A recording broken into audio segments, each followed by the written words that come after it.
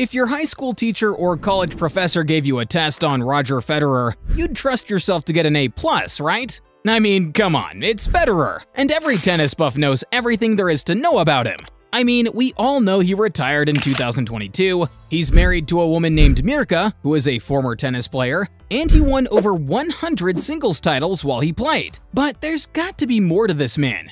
He might as well be called a god of tennis. But that doesn't mean he spends every single hour of his life with a racket in his hand. Well, that's about to change, because today I'll be showing you 10 things that you probably didn't know about Federer. And if you already knew a few of these facts, then you should probably become my secret informant.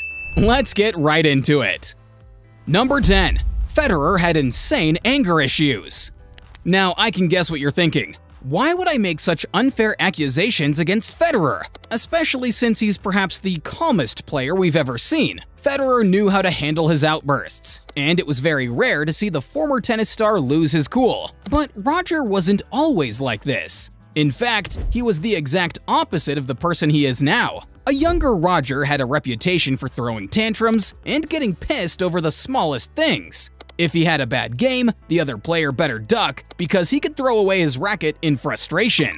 Interestingly, a younger Roger knew that he had to deal with his anger problems if he really wanted to succeed in the world of tennis. The sport requires a great deal of physical skill and strength, but if your mental game is at an all-time low, then you might as well forget about winning titles.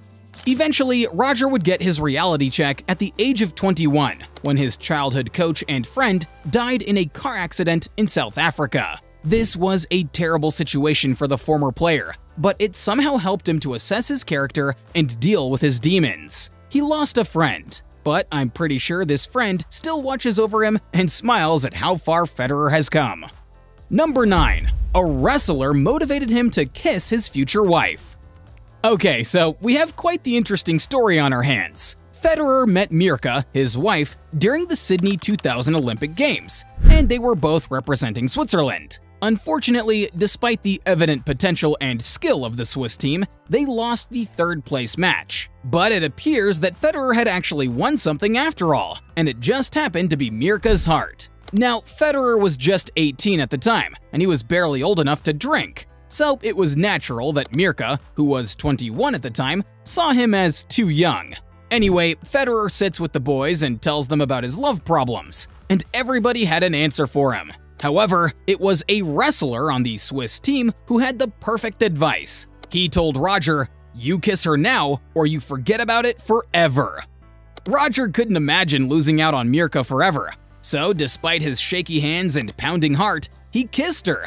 And the rest, as they say, is for the history books. Moral of the story? Be brave like Roger. Number 8. He's a doctor.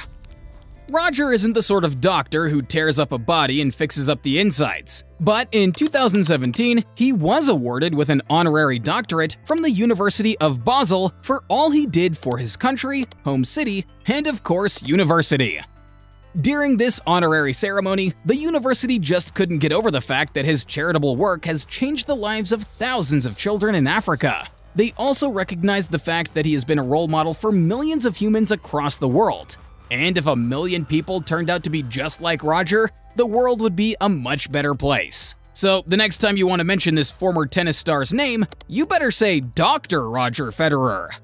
Number 7. His charity work is extensive. Speaking of charities, every tennis buff knows that Federer owns the Roger Federer Foundation. But do you know how extensive the work of this organization really is? Well, for starters, Roger donated millions of dollars to help people who were affected by the deadly Hurricane Katrina in 2005. The next year, he knew he had to top his own record, so he organized a rally with a bunch of other professional players, raised millions of dollars, and just like the previous year, donated every single dollar to the people affected by the 2004 Indian Ocean tsunami. That's one hell of a kind move, right? Well, Roger was just getting started. A few years later, he organized a match with his friend and former rival, Rafa Nadal, and called it the Match for Africa. At the end of the game, the duo had raised an insane $4 million. But these two weren't going to go home with all that money. Instead, they donated every single cent to charities that focused on education in South Africa. Today, we estimate that this money improved the education of over 100,000 students in Africa, and Roger has raised around $60 million in total for charities. I mean, is this the most generous man alive or what? Number 6. He could have been a soccer player. Let's take a moment to really understand what this means. If Roger had turned out to be a footballer instead of a tennis player, what would the tennis world have been like? And who do you think would have dominated? In one of our previous videos, we mentioned that Roger's family gave him the freedom to play any sport he wanted. And although he ended up choosing tennis, it didn't mean that it was the only sport he was good at. You can find the link to that video in the description below. According to his soccer coach at the time, he could have turned out to be a really good soccer player. In fact, his coach believed he might even turn out to be one of the best playmakers in the world of soccer, only if he had chosen to play. Roger is 42 now, so there's really no chance he'd consider playing soccer professionally, but we can't help but think of how badass he could have been. Number 5. He escaped military service. In 2003, Federer got the dreaded letter that he had been waiting for his entire life. It was time for his compulsory military service of 1 year for his home country. He was a 22-year-old player with crazy dreams, and he had only been a pro player for 5 years. Why did the government have to ruin his chances of being a superstar? Seeing that he had no choice, he dropped his racket and got selected for draft. But just as he was about to become a full-blown Swiss soldier, he was dismissed because they thought his back really couldn't handle the heat of military service. But how is that even possible? Roger Federer was a sports star, and this meant that his body was perhaps fitter than every other Swiss who got picked. So why did he get rejected? Well, nobody knows. But here's what some critics think. Roger was given special treatment, and that's why he was dismissed. We will perhaps never know why he got booted out, but we are so grateful that he did. But the government wasn't going to allow him to leave without burying their books into him. Right after he got booted out, they made sure that they got a tiny 3% of his taxable income in exchange for not being a soldier. Number 4. He was vegetarian for a while. Roger Federer loves his veggies so much that he ate only that for the first 14 years of his life. He wasn't forced to be a vegetarian by his parents or anyone around him, but simply chose to be one as soon as he could tie his shoelaces without any help. But being a tennis player puts heavy weight on your body, so you need more than just veggies to survive. As soon as Federer got into an academy so he could become a professional player, he knew he had no choice but to eat meat, and he's been unable to stop ever since. Number 3. He likes his rock music. If I had to guess what genre of music Roger Federer enjoys, never would I have ever guessed rock music. I'm sure a number of us see him as some sort of classical music guy, but Roger instead prefers to unwind with good old rock music. And if you're a fan of AC/DC, I've got some exciting news for you. Roger Federer likes this band just as much as you do, and he thinks Angus Young is the next best thing after sliced bread. He loves this band so much that he's hung out with them a couple of times, probably to see if he could get their secret to creating masterpieces.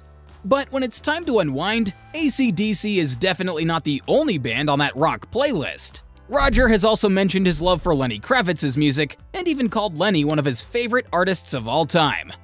Number 2. He has won cows 2 times.